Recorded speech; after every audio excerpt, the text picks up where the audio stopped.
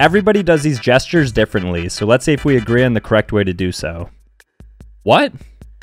Is this a debate? I thought the pinky and the thumb was universally accepted.